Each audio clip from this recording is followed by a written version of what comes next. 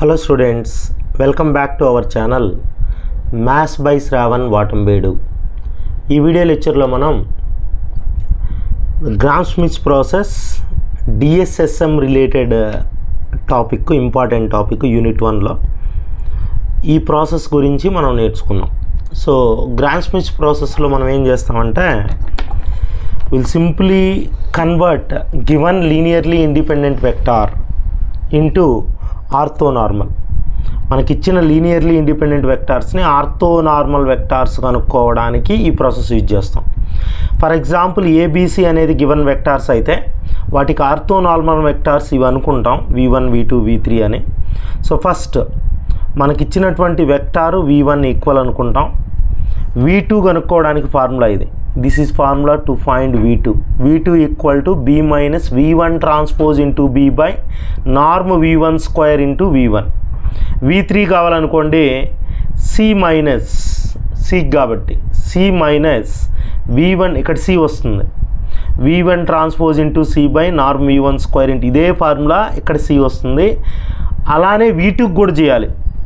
v3కి వచ్చినప్పుడు v1 v2 transpose into c by norm v2 whole square into v2. ఒకవేళ v4 కావాలనుకోండి, v4 అంటే ఇంకొక vector ఇచ్చి ఉంటే d మైనస్ 3 వస్తాయి ఇక్కడ, v1 v2 v3 కూడా వస్తుంది v4కి కావాలంటే. ఇలా సో ఆన్ ఇలా ఫైండ్ అవుట్ చేస్తాం. ఈ ఫార్ములాస్ మీరు గుర్తుపెట్టుకోవాలి. ఇవి ఫైండ్ అవుట్ చేసిన తర్వాత ఆర్థోనార్మల్ వెక్టార్ ఏంటంటే orthonormal vectors v1 by norm v1, v2 by norm v2, v3 by norm v3.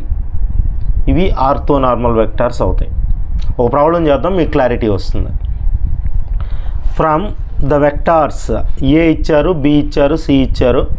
Find the orthonormal vector using Schmidt process అన్నాడు. సో ఫస్ట్ గివెన్ వెక్టార్స్ రాసుకున్నాం. As I said in the procedure v1 అంటే ఏ అంటే ఏ ఏంటో v1 అలానే రాసుకోండి. Norm v1 అంటే square root of 1 square plus 0 square plus 1 square √2 వస్తుంది. v2 కనుక్కోవాలి. v2 ఫార్ములా చెప్పాను నేను, v1 ట్రాన్స్పోజ్ ఇంటూ b. ఇక్కడ v1 transpose into b, v1 transpose into b by norm v1 square into v1. So now v1 transpose into b కనుక్కుంటున్నాం. v1 transpose into b, ఇక్కడ b into v1 transpose అని రాశాను.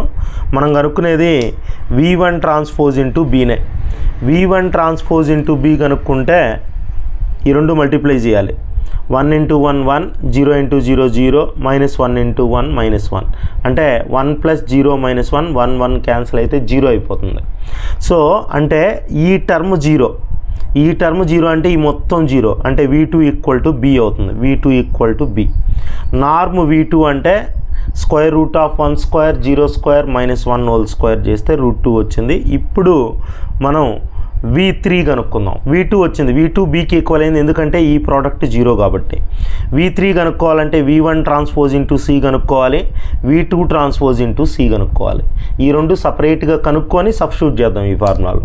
v1 transpose into c, v2 transpose into c. v1 transpose into c కావాలి. v1 transpose అంటే ఇది, transpose అంటే మనకు రో matrix కాలం అవుతుంది.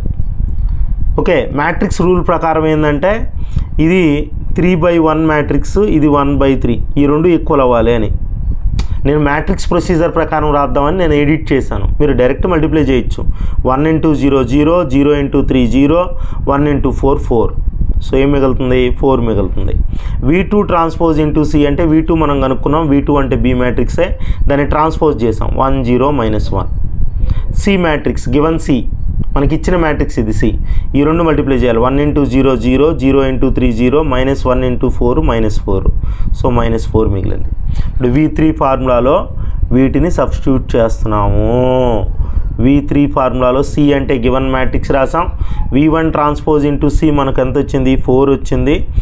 నార్మ్ v1 స్క్వేర్ 2, v1 అంటే 101, v2 ట్రాన్స్పోజ్ ఇప్పుడే వచ్చింది -4, v2 norm v2 square previous పేజ్లో కనుక్కున్నాం 2, V2 అంటే V2 అంటే ఏంటో రాయేసాం బి మ్యాట్రిక్స్.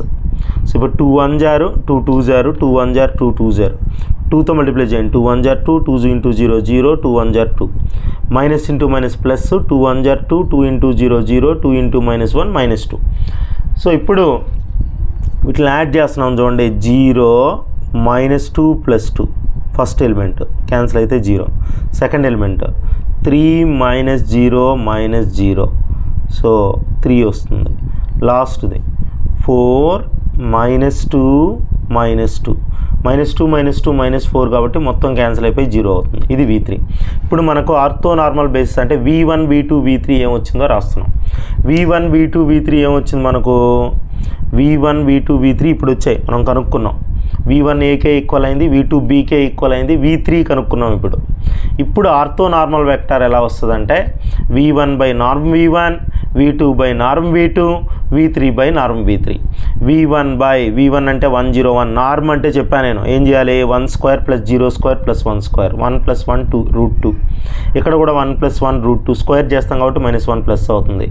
ఇక్కడ మాత్రం √3 స్క్వేర్ 3నే వస్తుంది. సో V1 రాస్తాం. ఇప్పుడు డివైడ్ చేద్దాం. 1/√2 0 1/√2 1/√2 0 మైనస్ 1/√2 0 3/3 1. ఓకేనా? ఇది నాయన గ్రాండ్ స్మిచ్ ప్రాసెస్లో మీరు మెయిన్ కాన్సన్ట్రేట్ చేయాల్సింది ఏంటంటే ఆ ఫార్ములాస్ వచ్చాయంటే ఆటోమేటిక్గా ప్రాబ్లం చేసుకుంటూ వెళ్ళచ్చు చాలా ఈజీగా. ఈ ప్రొసీజర్ గుర్తుపెట్టుకోండి. ఈ ప్రాసెస్లో మీరు ఈ ఫార్ములాస్ గుర్తుపెట్టుకున్నారంటే చాలు. V2 అంటే V3 అంటే V1 ఎట్టా ఏకి ఈక్వల్ అవుతుంది. ఇవి కనుక్కున్న తర్వాత ఇది ఫైండ్ అవుట్ చేయాలి. V1 by norm V1, V2 by norm V2, V3 by norm V3 కనుక్కుంటే మనకు ఫైనల్గా ఆర్థో నార్మల్ వెక్టర్స్ వస్తుంది. This is grand స్మిచ్ process. Important మనకు యూనిట్ 1 DSSMలో SVD గ్రాండ్ స్మిచ్ ఈ రెండిట్లో ఒకటి గన్ షాట్ తగులుతుంది. రీసెంట్ క్వశ్చన్ పేపర్లో 2 అడిగారు ఇంటర్నల్ చాయిస్లో. SVD ఒకటి, గ్రాండ్ స్మిచ్ ప్రాసెస్ ఒకటి. SA టైప్కి most important. ఓపిక్గా ఒక్కసారి చూడండి, మీకు అర్థమవుతుంది. అది నా వీడియో నచ్చినట్లయితే లైక్ చేయండి, షేర్ చేయండి. ఫస్ట్ టైం మన ఛానల్ చూస్తున్నట్లయితే సబ్స్క్రైబ్ చేయండి. Thanks for watching.